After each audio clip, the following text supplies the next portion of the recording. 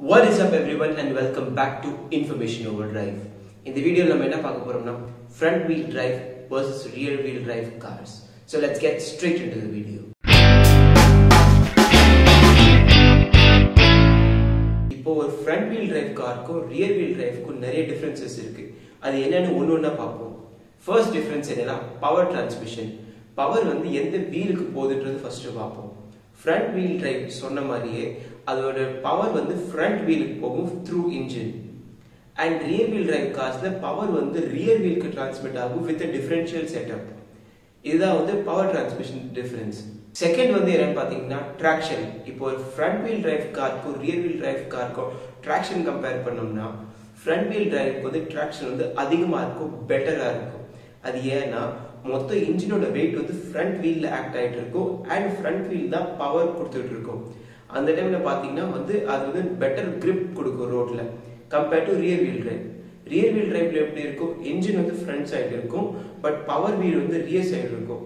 So at the time of traction வந்து சில time வந்து traction lose ஆகி wheel spin ஆகிறதுக்கு வாய்ப்பு இருக்கு. But front wheel drive வந்து traction பெட்டரா கிடைக்கும், அது வந்து ரோட பெட்டரா grip பண்ணும். Next வந்து என்னன்னு பார்த்தோம்னா handling. இப்போ ஒரு rear wheel drive காரோட handling வந்து பெட்டரா இருக்கும் front wheel drive ஓட. அது ஏன்னு பாத்தீங்கன்னா இப்போ front wheel drive கார்ஸோட front wheel வந்து என்ன பண்ணும், அதுக்கு தான் பவரும் போயிட்டு இருக்கு, அதுதான் வந்து டர்னிங் மோஷனும் பண்ணும். இதுதான் வந்து மேஜர் டிஸ்அட்வான்டேஜ். இப்போ rear wheel drive கார்ல பாத்தீங்கன்னா rear wheel வந்து எல்லாமே பவர் கொடுத்துட்டு இருக்கும். rear wheelக்கு வந்து அது ஒரே ஒரு வேலை மட்டும் தான். front wheel வந்து ஜஸ்ட் டைரக்ஷன் கொடுக்கிறதுக்காக தான்.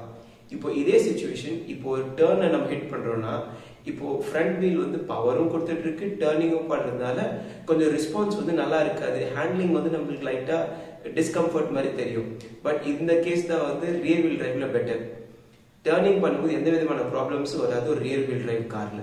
நெக்ஸ்ட் கம்பேரிசன் வந்து ஒரு ஹார்ஷ் ரோட் கண்டிஷன்ல.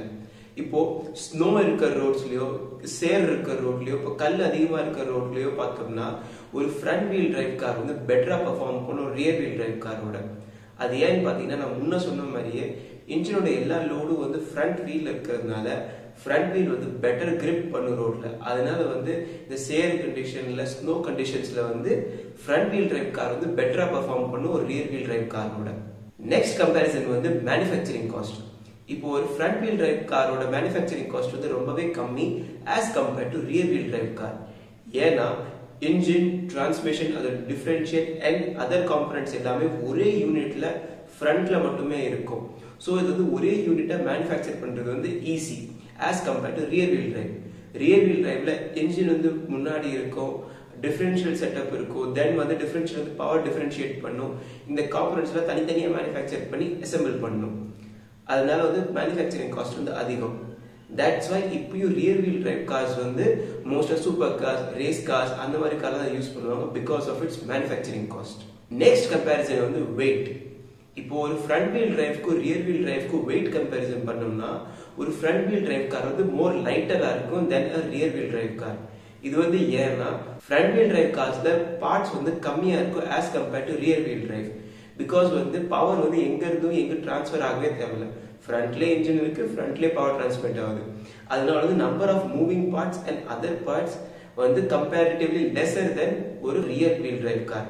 அதனால வந்து வெயிட் ஆஃப் த கார் வந்து ஃப்ரண்ட் வீல் டிரைவ்ல கம்மி as compared to rear wheel drive. Next comparison வந்து என்னன்னா டயர் லைஃப். இப்போ ஒரு ரியர் வீல் டிரைவ் காரோட அட்வான்டேஜ் வந்து இங்க தான் வரும். அது என்னன்னா ரியர் வீல் டிரைவோட டயர் லைஃப் வந்து அதிகமா இருக்கும் தென் கம்பேர்ட் டு ஃப்ரண்ட் வீல் டிரைவோட. ஏன்னா இங்க 2 செட்ஸ் ஆஃப் டயருக்கு 2 டிஃபரெண்ட் வேலை இருக்கு. ரியர் டயர் வந்து பவர் மட்டும்தான் சப்ளை பண்ணும், ஃப்ரண்ட் டயர் டைரக்ஷன் மட்டும் தான் கொடுக்கும். ரெண்டுக்கும் தனித்தனி வேலை இருக்கிறதுனால டயர் லைஃப் பெட்டரா இருக்கும். இதுவே ஒரு ஃப்ரண்ட் வீல் டிரைவ் கார்ல பாத்தீங்கன்னா மொத்த லோடும் அங்கதான் இருக்கும், அதோட வந்து ஃப்ரண்ட் வீல் தான் வந்து டைரக்ஷனும் கொடுக்கும், ஃப்ரண்ட் வீல் தான் மோஷனும் கொடுக்கும்.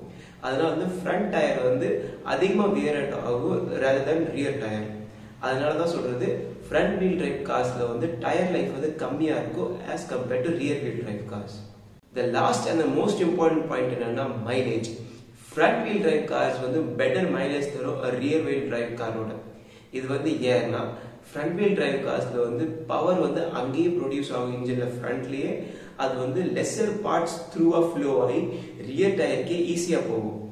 இதில் வந்து லாஸஸ் கம்மியாக இருக்கும். அதனால எவ்வளோ ரொட்டேஷனல் மோஷன் வந்து இன்ஜின் ப்ரொடியூஸ் பண்ணுதோ மேக்ஸிமம் அமௌண்ட் வந்து ஃப்ரண்ட் வீலுக்கு ஈஸியாக கொடுத்துட முடியும். இதுவே ஒரு ரியர் வீல் டிரைவை கம்பேர் பண்ணோம்னா ஒரு இன்ஜின் வந்து பவர் ப்ரொடியூஸ் பண்ணும், பட் வந்து அது டிரான்ஸ்மிஷனில் ஃப்ளோ ஆகி டிஃபரன்ஷியல் மூலியமாக வந்து தென் பவர் ஸ்பிளிட் ஆகி ரியர் வீலுக்கு போகும்போது நிறைய லாஸஸ் ஆகும், நிறைய ரொட்டேஷனல் மோஷன் வந்து லாஸ் ஆகும். அதனால வந்து மைலேஜும் வந்து ரியர் வீல் டிரைவ் கார்ஸ்க்கு வந்து கம்மியாக கிடைக்கும். ஸோ இப்போ நம்ம வந்து ஒரு ஃப்ரண்ட் வீல் டிரைவ்க்கும் ரியர் வீல் டிரைவ்க்குள்ள டிஃப்ரென்சஸ்லாம் பார்த்தோம். இப்போ வந்து உங்களுக்கே புரிஞ்சிருக்கும் ஏன் வந்து புதுசாக வர எல்லா காஸ்ட்லையும் வந்து ஃப்ரண்ட் வீல் டிரைவ் இருக்கும்னு.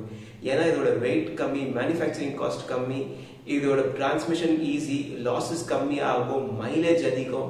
இந்த அட்வான்டேஜஸ்லாம் வச்சு தான் புதுசாக வர சிட்டி கார்ஸ், காம்பேக்ட் கார்ஸ் எல்லாத்துக்குமே ஃப்ரண்ட் வீல் டிரைவ் தராங்க. பட் ரியர் வீல் டிரைவ்க்கும் அதோட வந்து அட்வான்டேஜஸ்லாம் இருக்கு. வந்து சில ஹார்ஷ் கண்டிஷன்ஸ்ல ரியர் வீல் டிரைவும் யூஸ் ஆகும்.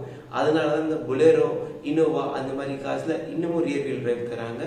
அண்ட் ரேஸ் கார்ஸ்ல பார்த்தீங்கன்னா 90% ரியர் வீல் டிரைவ் தான். ஸோ இதுதான் ஒரு டிஃபரன்ஸ் ஒரு front wheel டிரைவ்க்கும் rear wheel டிரைவ்க்கும். Hope you guys like the video. If you like the video, do hit the like button. Do subscribe to the channel. I will see you in a new video.